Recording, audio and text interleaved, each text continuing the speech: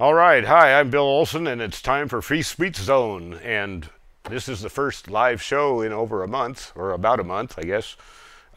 Behind me, we have our brand new green screen studio. You can't really tell because it looks the same with my show, but maybe later on we'll do a non-chroma key look at this just for you guys. But in the meantime, we're going to start right out with a popular request. It's I got lots of requests for this one. American Drone. It was the first place winner of the Paul Revere video contest that Alex Jones at Infowars.com put out, I guess, 2 years ago, maybe about that much. Anyway, American Drone is really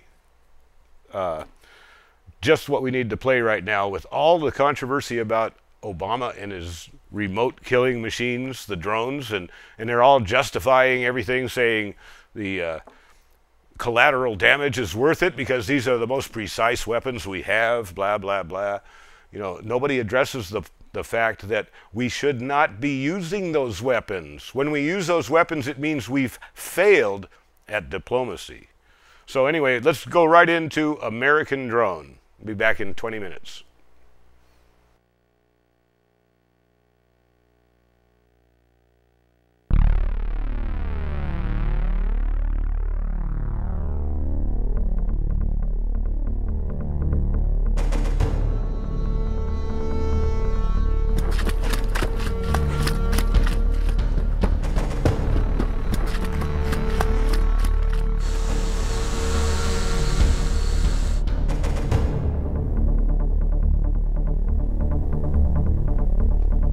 Heading for the shed?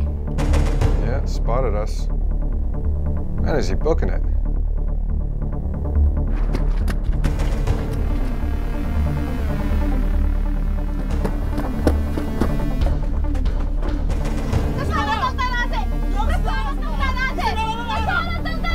Target's in the shed. Permission to prosecute. Negative. Circle the compound and stand by. Did we get a PID on the target? That's what we're working on. Stand by. Copy.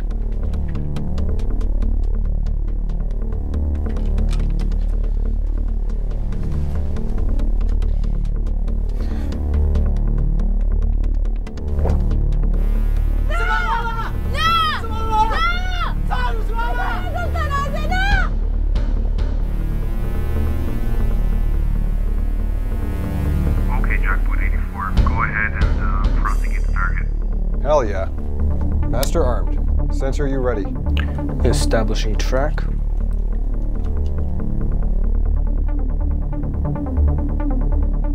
Track established. Copy. Launching Hellfire. 3, 2, 1. Rifle.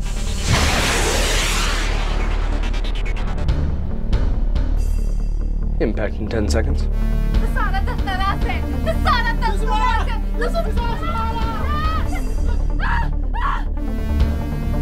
Whoa, whoa. What's that?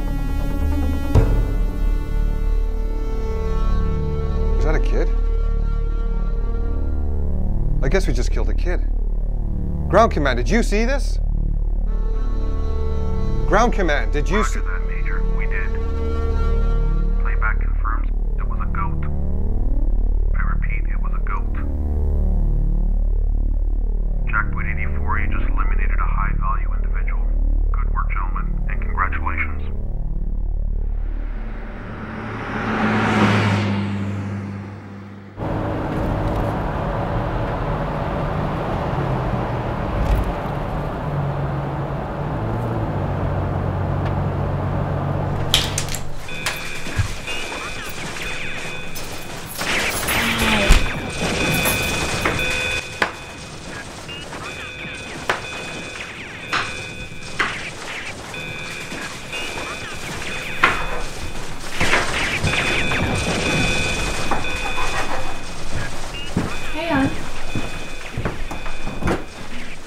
Work? Long.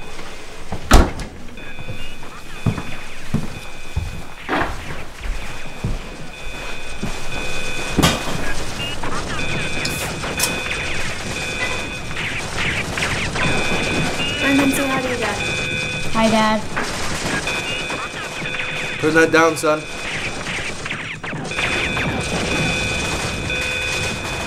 Brendan, listen to your dad. What? Turn it down.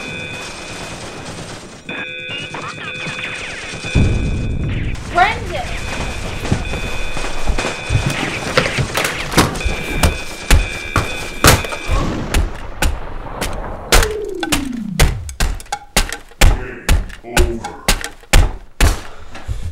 Game over. Game over. Game over.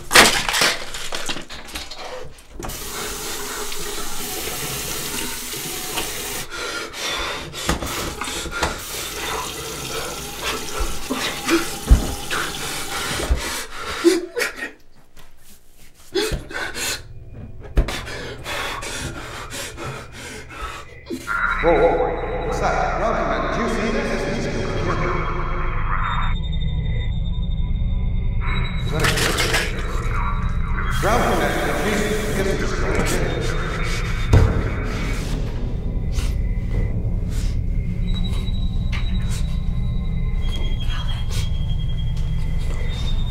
Calvin. Calvin. Calvin. Ground command, the music. It wasn't a ghost!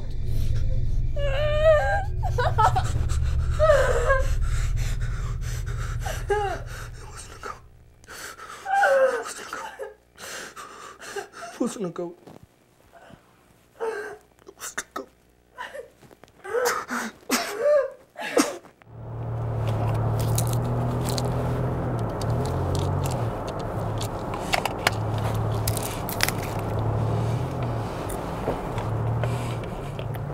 It's easy to fall into the trap of thinking it's like a video game, and I get it, you know, the keyboard, the joystick, but in actuality, it's nothing like a video game. There are real consequences for your actions, real lives at stake.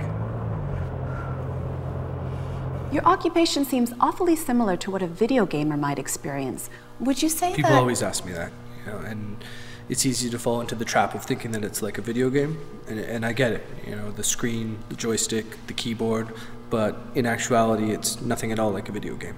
Right? Your actions have real consequences. There are real lives at stake. And that also means civilian lives, obviously, and not just your troops on the ground.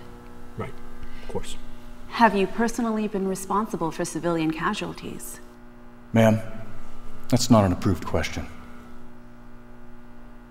Well, it's my job to keep the public informed. The only questions we will answer are the ones on the list.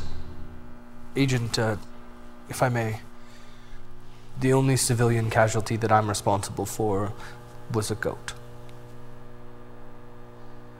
A goat?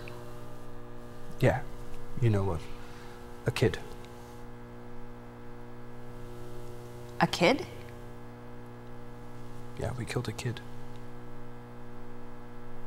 A kid meaning goat. All right, it's time. Ma'am, you finish up your questions, please. Anything else you'd like to ask? No, thank you. That was fantastic. Would I be able to get a photo of you?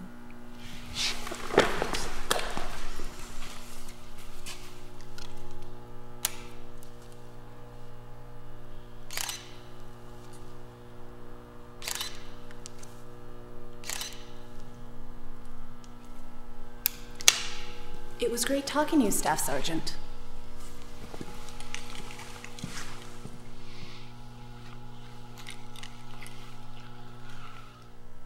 Williams. Yes, sir.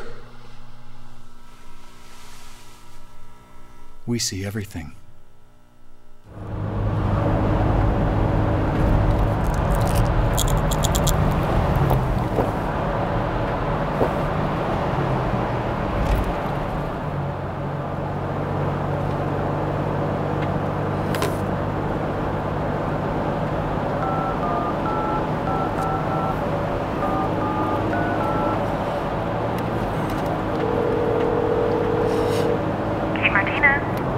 Hi, this is Kelvin Williams. Oh, hey.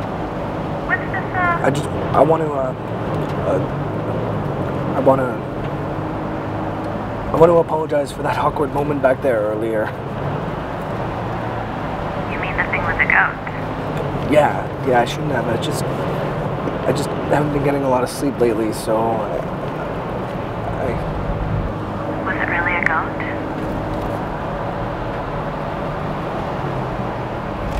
You sound like you want to talk.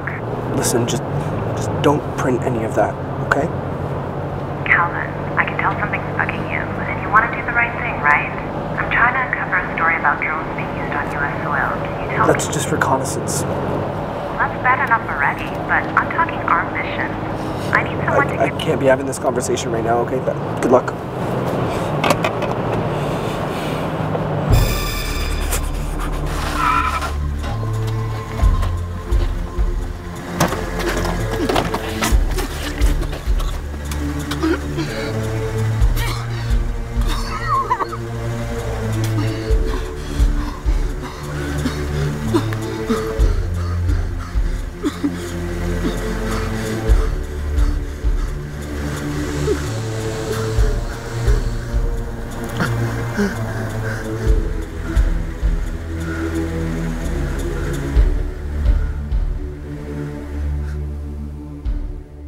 Do make a difference, and I would feel a little more comfortable if we would get in writing a letter that says he doesn't believe killing people not actively engaged in combat with drones in America on American soil is constitutional.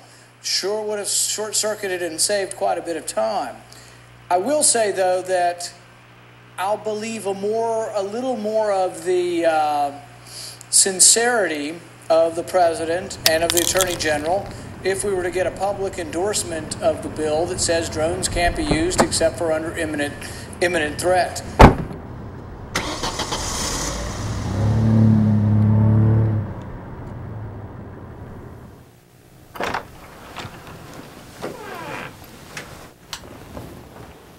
Hey. Hey.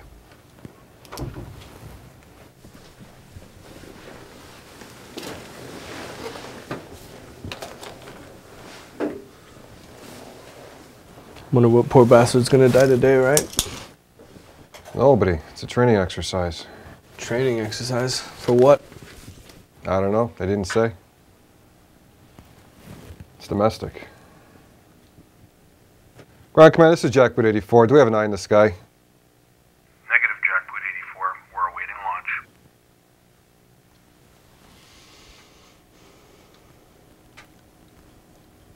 At least I know I'll go home today not having killed anyone. It's just a job, dude. Nothing but a bunch of pixels on the screen. That's the way I look at it.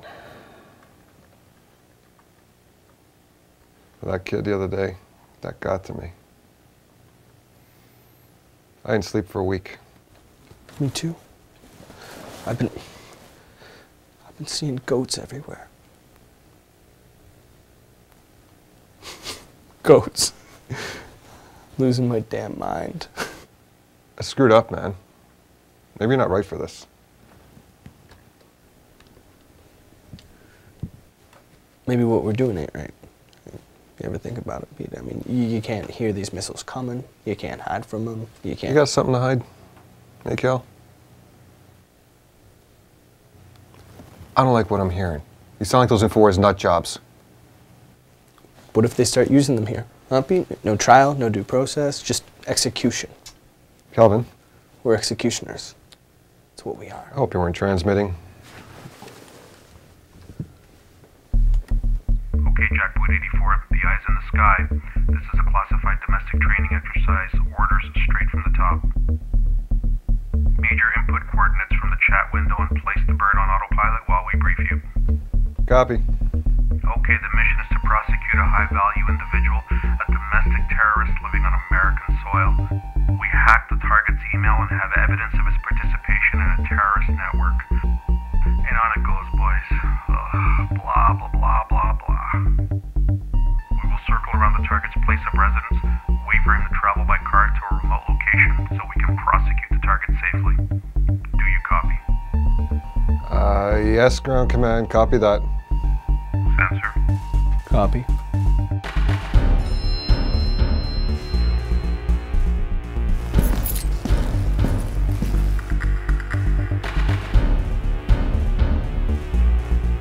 Target in sight. That's it, guys. Follow the car. Copy.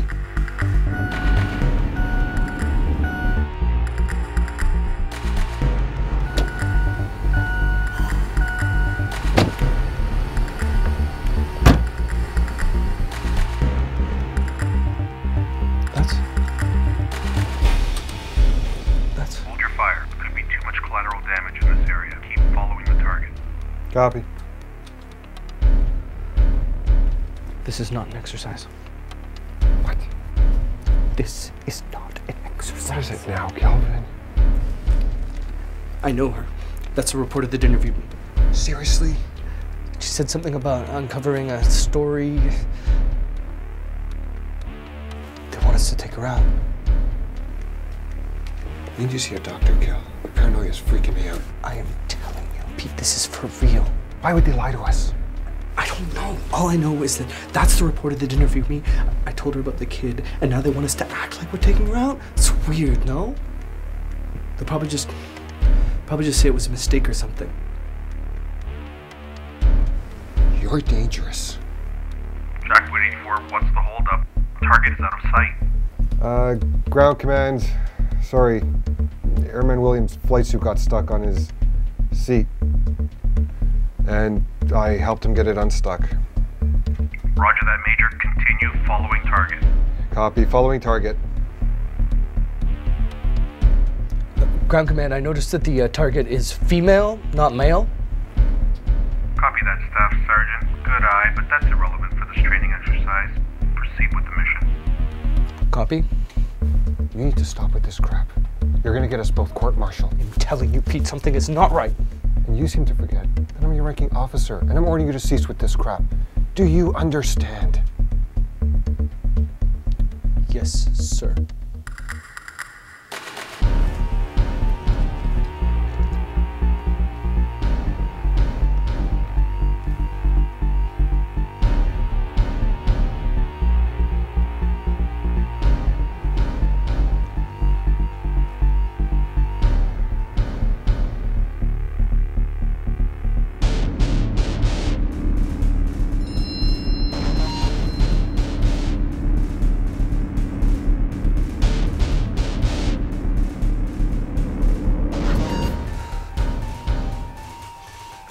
Permission to speak freely.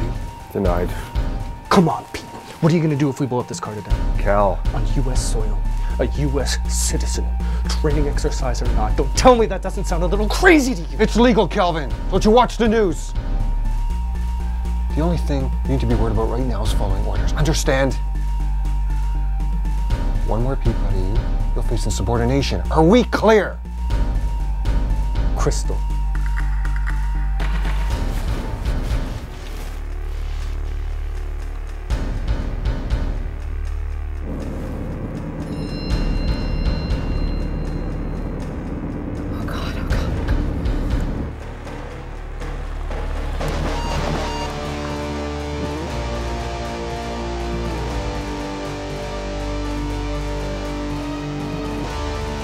Target is stopped under those trees.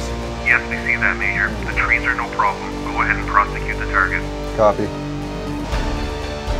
Master armed. Sensor, you ready? Sensor, Track you ready? established. Copy. Launching Hellfire. 3, 2, 1. Rifle.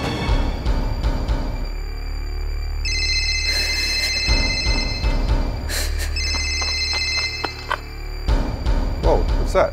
Holding track, impacting 7. Sensor, did you see that? Yes, copy. Looked like a goat or something, impacting 3.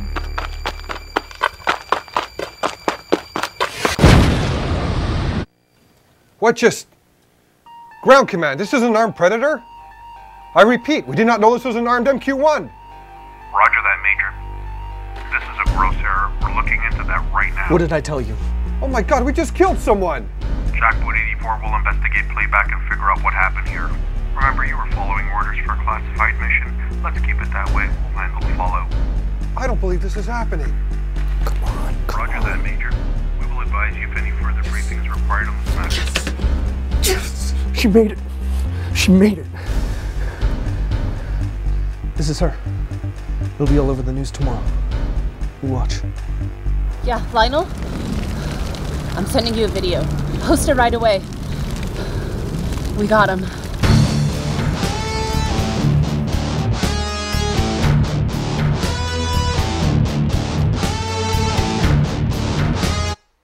Okay, man, that is such a great video. I love it. The terror and the acting was superb too, by the way. I really liked that. Well, we've got a lot of corruption going on, as usual, and the latest corruption is the Speaker of the House, Hassard.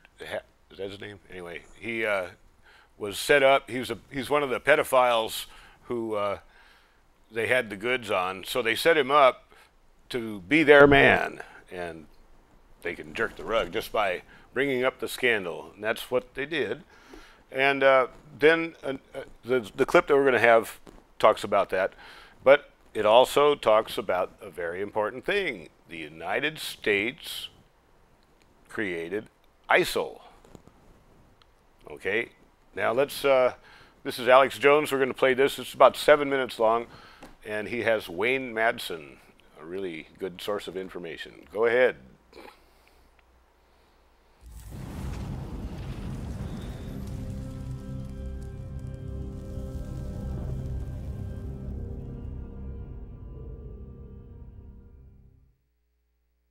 Wayne, ISIS, I mean, this is so naked. How's it going for ISIS? How's it going for Saudi Arabia? And can they keep it hidden from the public that NATO's running the whole deal? Well, the group Judicial Watch managed to get a hold of this declassified Defense Intelligence Agency message, which basically from 2012 it states that the Western powers, the Gulf states and Turkey should all support these radical Syrian groups to bring down Assad. They talked about who they were: Al-Qaeda in Iraq, which became ISIL or ISIS, the Muslim Brotherhood, and the other Syrian rebel group. They call it the Salafist or the Salafists. Yes, yeah, thank you. The Salafists, and they're basically Wahhabis who toe the Saudi Wahhabist line. So here we have a proof that the U.S. was responsible for this. John Brennan is the real godfather of ISIL. Here's a guy who was a former CIA station chief in Riyadh, Saudi Arabia, is very much a pro-Saudi person. And there are reports that he visited Mecca, which you can only really do if you're a personal guest of the Saudi king or you're a convert to Islam. And I think there was a former FBI agent who said, yes, Brennan did convert to Islam. And we know that he Stay there. Let's break it down. This is so bombshell, folks. If you don't understand, somebody's risking their life to give Judicial Watch. Judicial Watch is risking getting arrested. They arrest whistleblower groups now. I mean, I'd be scared to put it out if I got something like that. I would. Defense intelligence that our government put Al-Qaeda in charge over there. I mean, that's big. That's proof. It was InfoWars and our operation that risked our credibility and our lives. I'll be quite frank with you, because I got some serious threats when we did it. It came out 4 years ago and then again 2 years ago, pushed the military to say no to openly arming and backing Al-Qaeda to take down Syria.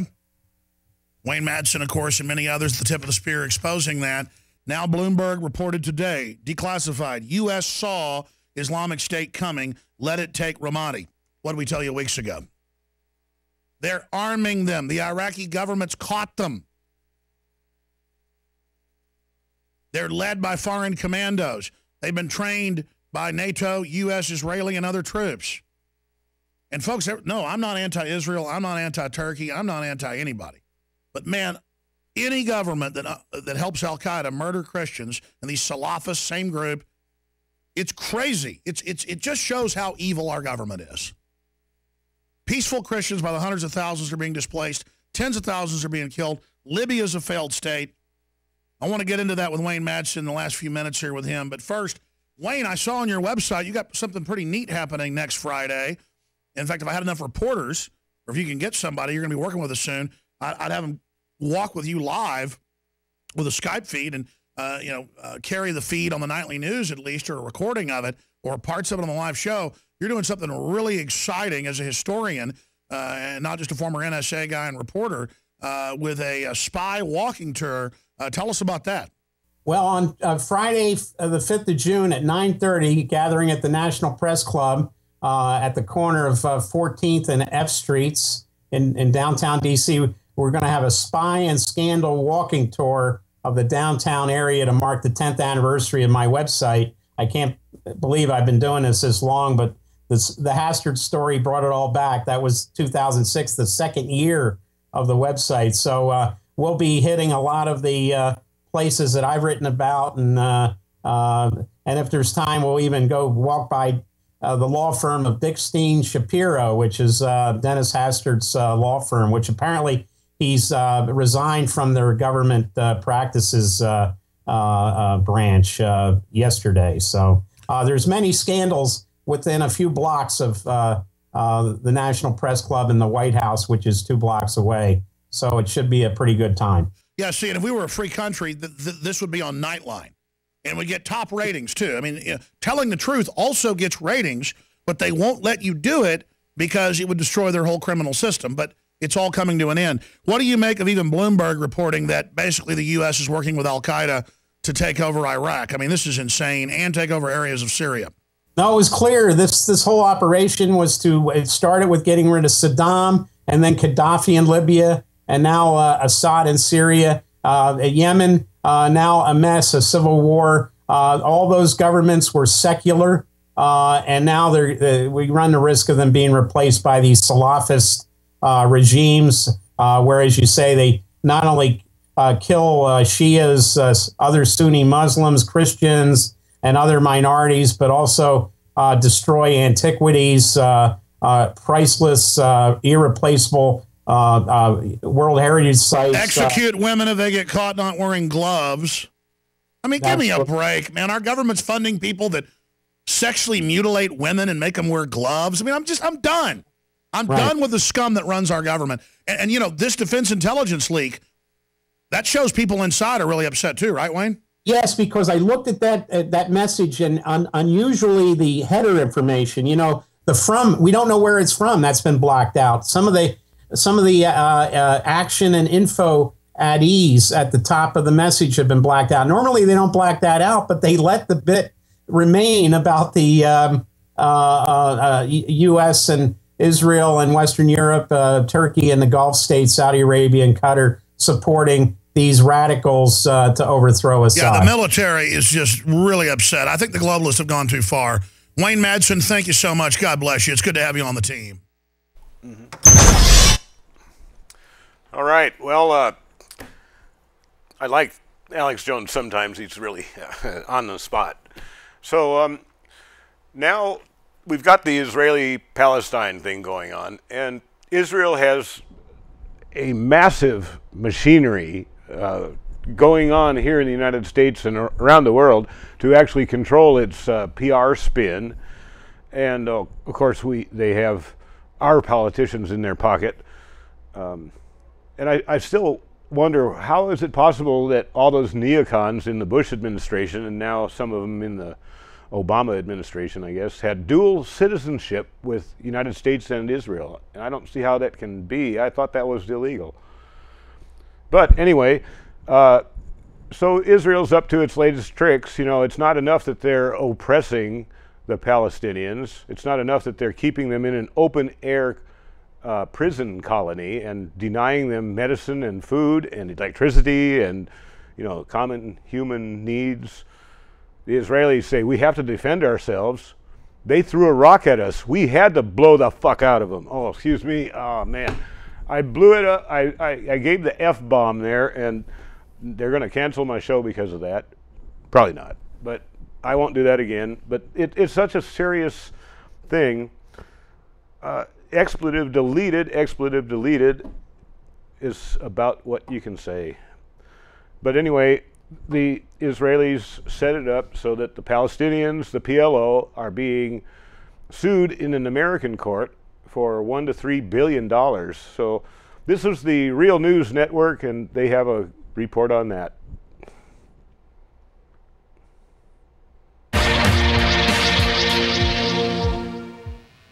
Welcome to the Real News Network. I'm Sharmini Peres coming to you from Baltimore. Also welcome to the Michael Ratner Report.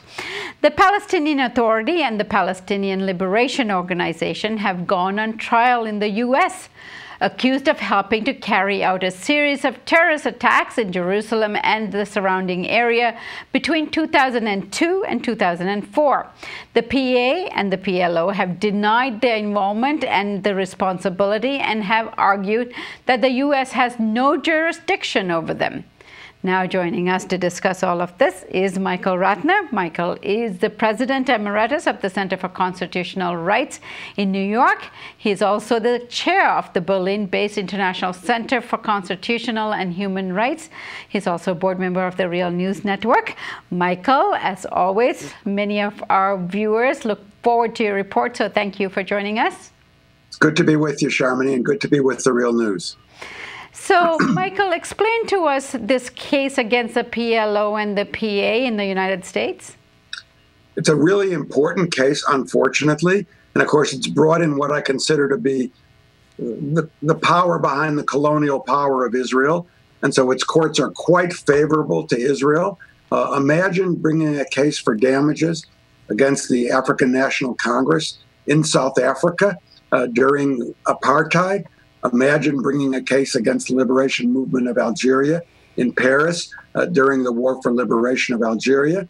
Well, that's the equivalent of what you have in bringing a case against the Palestinian Authority, which is what this case is against, in the courts of the United States. And what the case is about is a series of killings that took place 2002 to 2007, approximately 7 of them. 7 incidents in which 33 people were killed and scores were injured. And the Palestinian Authority is being sued by the victims and the survivors of those killings. The case has been pending for a dozen years. It's been going up and down on various legal issues, some of which I'll mention, but it finally is coming to trial. And we should do this with the understanding that this is one of many cases in which Palestinians find themselves either sued or in which people go after them, or in which their efforts to get justice for example, the thousands killed in Gaza, or the hundreds of thousands illegally moved into the occupied territories, their efforts to get justice against those causes come to complete failure in the courts. What you have is a worldwide justice system so far, at least particularly in the United States and in Israel, that basically gives a blank check to whatever Israel wants to do against the Palestinians and whatever Israel wants to do in the courts or its allies against the Palestinians. Back to this case. It's pending a couple of miles from my house in what's called the Southern District of New York. It's a federal court in New York. It was initiated by an NGO in Israel called Shurat Hadin, which is essentially, in my opinion, a propaganda arm for Zionism and particularly for Israel, and brings these cases all over the place without necessarily expectations of winning, although in this case we'll see what happened. The case claims that the Palestinian Authority, which is the Palestinian state, was behind the series of attacks in 2002 to 2007. They are being sued, the Palestinian Authority, for $1 billion. And they're being sued under a special law, the 1991 Anti-Terrorism Act, that allows people who are citizens of the United States to sue for acts of international terrorism against U.S. citizens outside the United States. You could say that one of the primary reasons that law was passed was so that people, Israelis and U.S. citizens living in Israel, who were killed in the ongoing wars in Israel, could somehow sue the Palestinians or the Palestinian state. And that's exactly what happened here. Prior to the trial starting, which has been going on now for a month, the Palestinian Authority claimed that there was no jurisdiction in the U.S. court to try it. They said, how can you do this?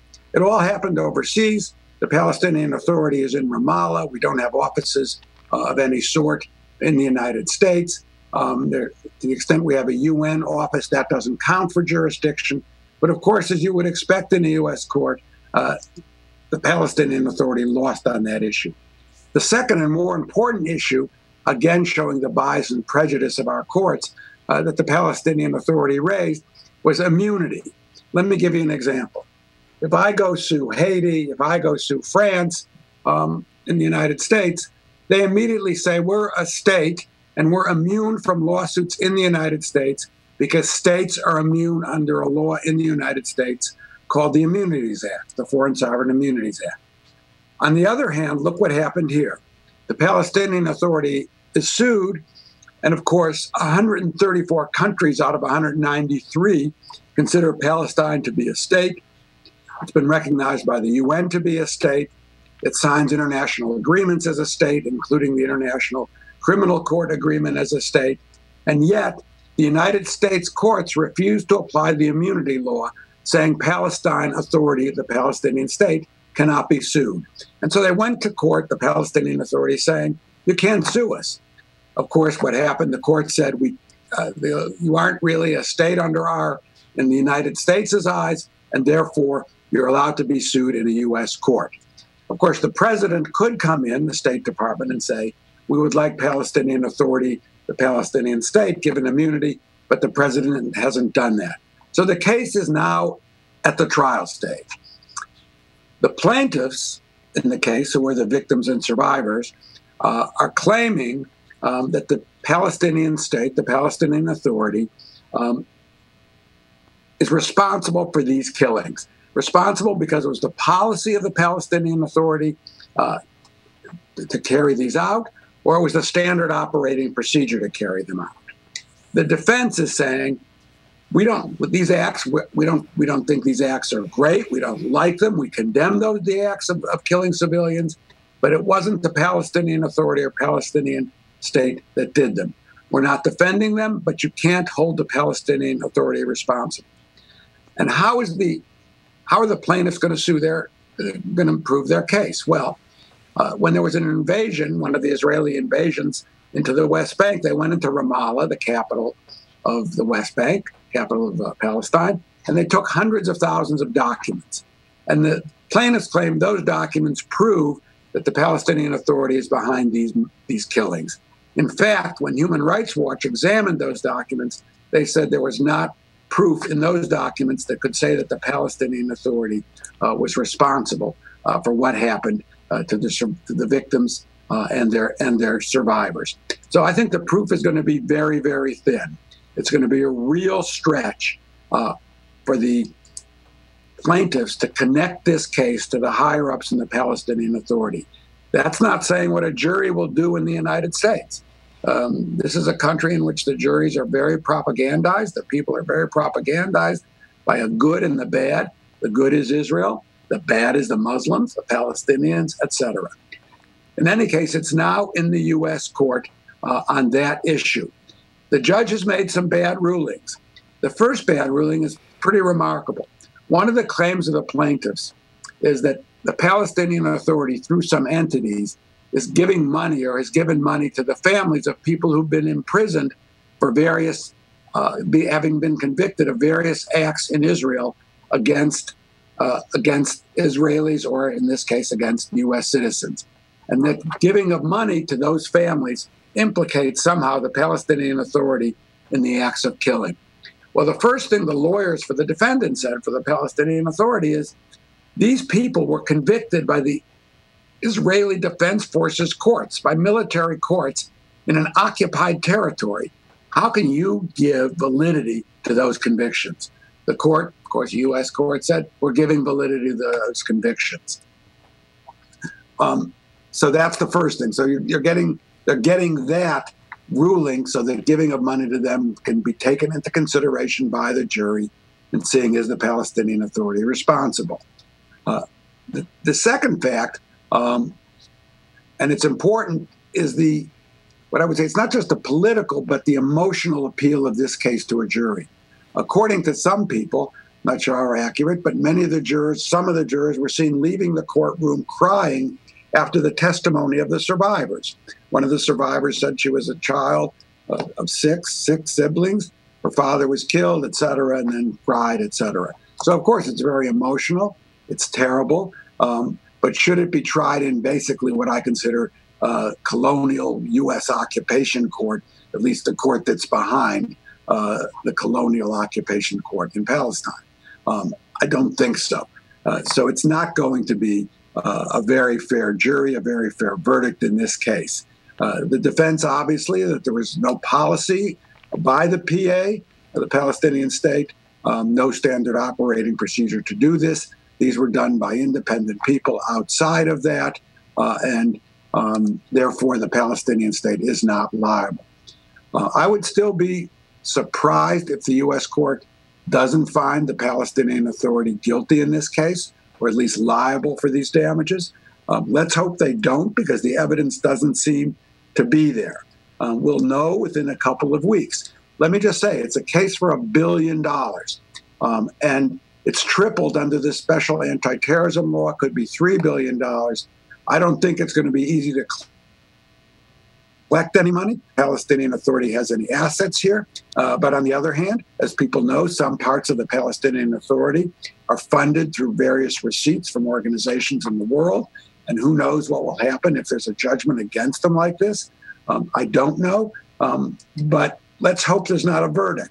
I want to just say as I close this, let's put this in the context, not just the context of the occupation, of the West Bank occupation, of the moving of people there, of the 3 Gaza wars in the last decade, but the context of what's happened in legal cases over the last decade against Palestine and in favor of Israel.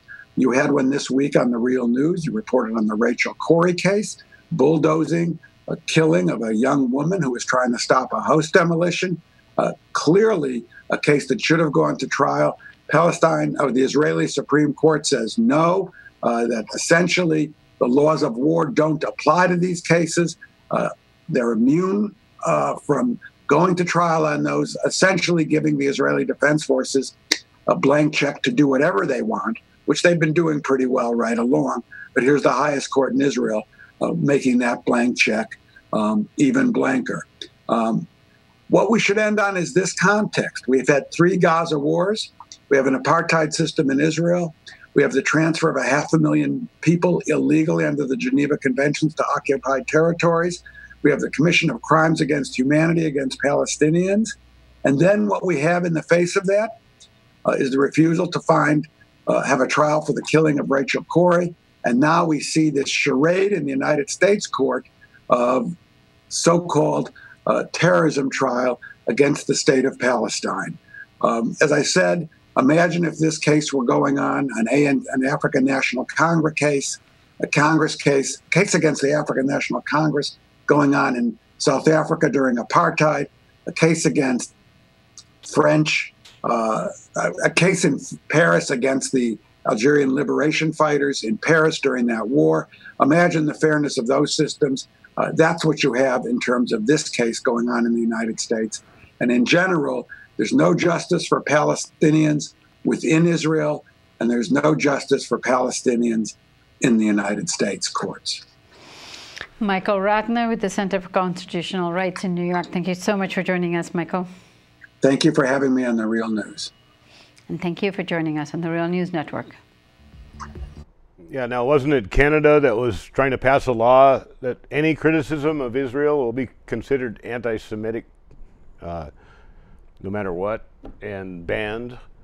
I mean, the world is absolutely insane. The idea that somebody could control the court and you still want respect for that court, that's incredible. It's just like the UN. You know, what's with the idea of having 8 permanent members on the Security Council that have veto power, and nobody else in the world has veto power?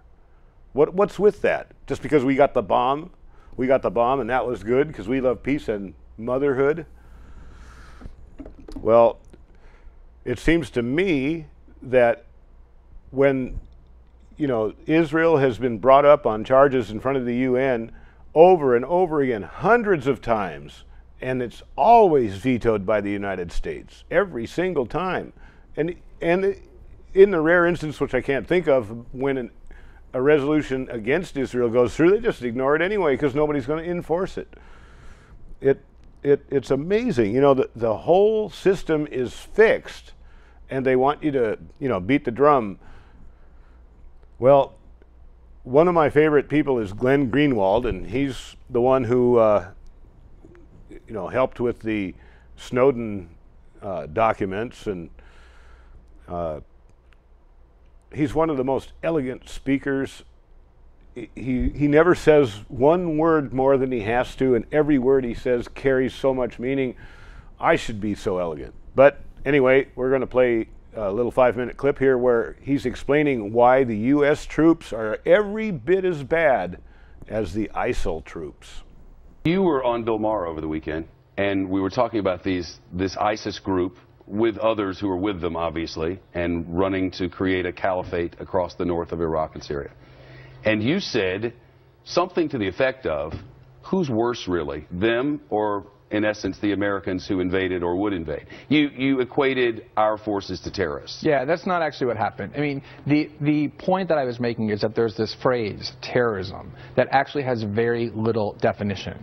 It doesn't mean really much of anything. It's a fear-mongering word that the government invokes every time it wants to justify its policy, from torturing people to putting people in Guantanamo without charges. These people are terrorizing. No, but okay, yeah, I've seen the video. No, but so I mean, they chop people's heads off. Yeah, and my point was that the United States and lots of other countries engages in some really severe violence as well. When we invaded Iraq, we called our invasion shock and awe.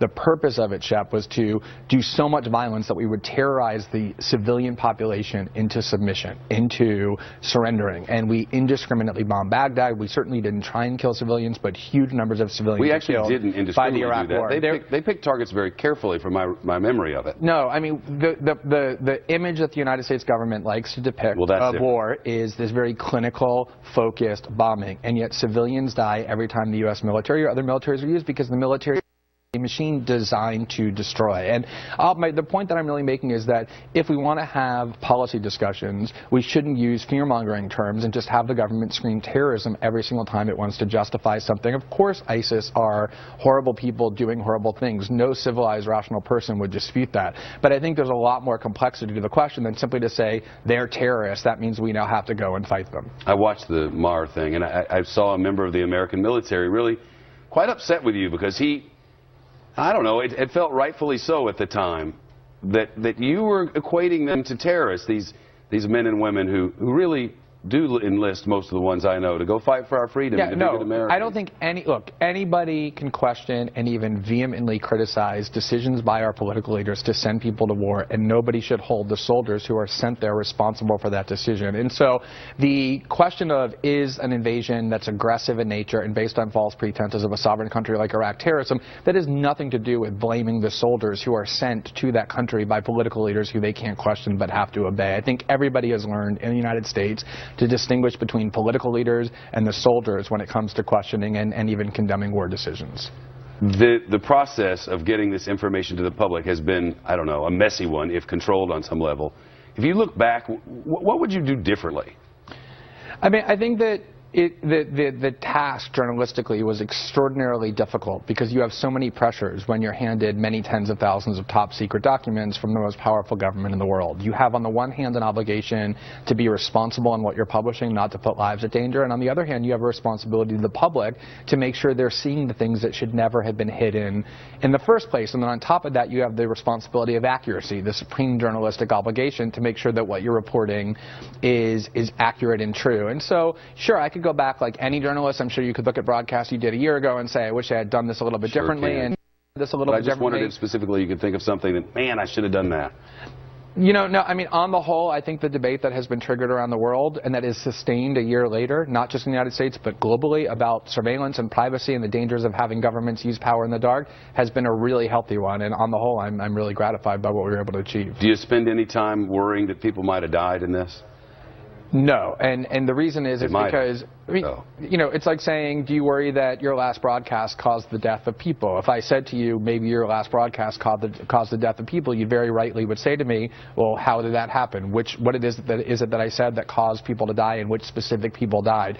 There's never evidence presented by anybody that. But as you've heard before in these interviews, because I've seen most of them, we don't know when CIA people die. Shep, I know one very well who did things that he couldn't talk about for America, and he said, when I'm gone, you'll hear about about a car wreck in Arizona, but that's not what happened. I've heard people say all the time that Fox News puts men and women in war and danger by criticizing President Obama. Well, and before I believe that, I would say, did MSNBC do that? Yeah, well, that's my point. I would want to hear evidence before I believed any of those kinds of accusations about other journalists. And so if people have evidence that we did that, I can guarantee you if any of the stories that we published from these Snowden documents caused the death of anyone, people in the Obama administration would be running to the New York Times in order anonymously to plant that to discredit the journalism that we're doing. The fact that they haven't, that they can't point to any of these harms, means that no rational person should be willing to entertain those kinds of inflammatory accusations.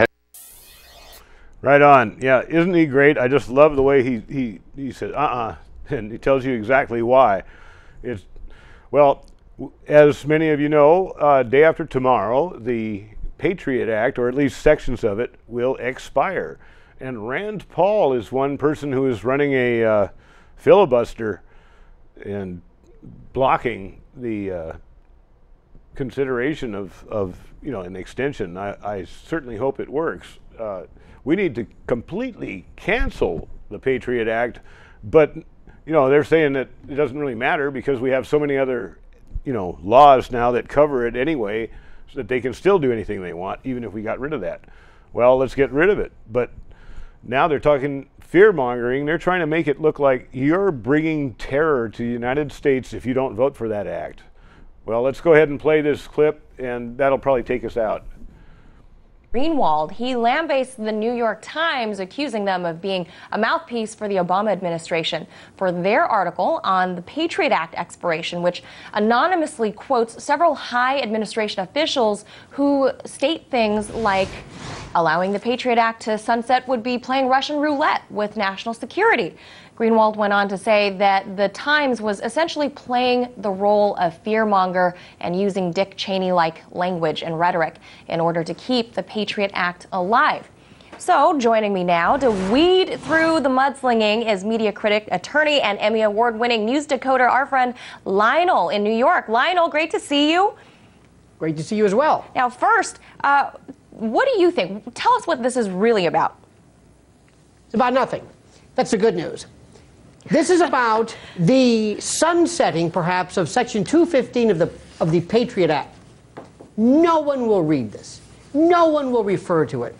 But the way the media are portraying this is that this is, in essence, the end of the Patriot Act. So what's going to happen is, in my opinion, the Obama administration and the world of intel couldn't care less whether Section 215 lapses, whether it sunsets, whether it expires, whether it's replaced. In fact, they secretly hope it will sunset so that privacy fans, of which most of us are, will claim victory and go home and think we've won. It will cool down their ire. It will redirect their interests elsewhere, when in fact it's a diversion. Right now, whether 215, this section, is removed, it doesn't matter. There's a Section 720. There are still FISA courts. There are PDDs and signing statements and executive orders. Did you know that as far as FISA courts, in its 33-plus years of existence, out of 34,000 applications, 11 or maybe 12 now have been rejected? So the idea that our government, that the United States or Intel or anybody is somehow thwarted, prevented from going and investigating terrorism or quasi-terrorist or whatever you want is a fraud. So whether it lapses, whether the Patriot Act is replaced with the USA Freedom Act, and remember, the better the sound of the act, the more treacherous it is. Patriot Act, Freedom Act, it doesn't matter, because whatever the government wants to do, it will do. So I just want to summarize here. You're saying basically that Section 215, whatever happens to it, it's basically irrelevant. Absolutely irrelevant, because right now there are other aspects, there are other ways, other means by which the government can use its protocols already in existence. And here's the best part. America today, I'm sorry to say this, if ever they smell that perhaps maybe the government's been overreaching, all you have to do is say 9/11. It's like a dog whistle. 9/11, that's it. And you can say, do you want, because remember years ago, the smoking gun could be a mushroom cloud. That theme, that meme has never left us.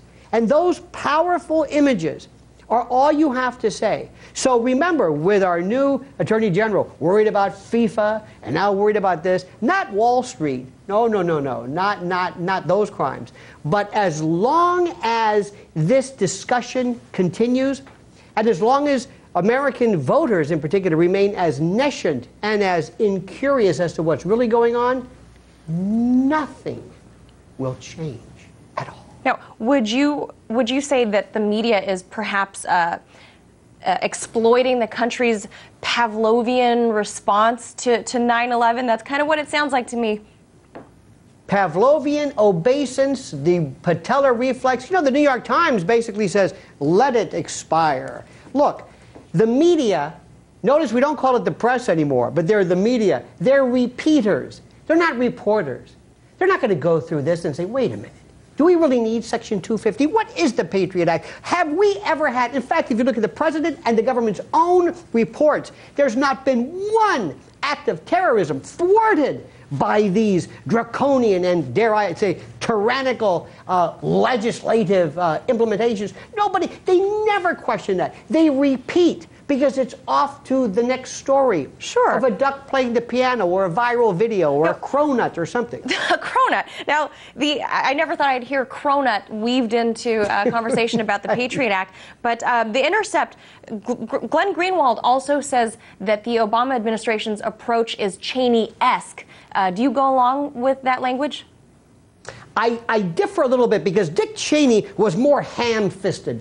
Dick Cheney and Addington and his cronies developed this idea called the unitary executive, where the administration, the executive was preeminent. And he said, we're going to do this because we can do it. The Obama administration is a little bit more deft, a little bit more polite in its tyranny. They're a little bit more, yes, they're more user-friendly. Dick Cheney loved to say basically, I'm going to do it. You know, I don't really care what you say. But nothing has changed. Remember.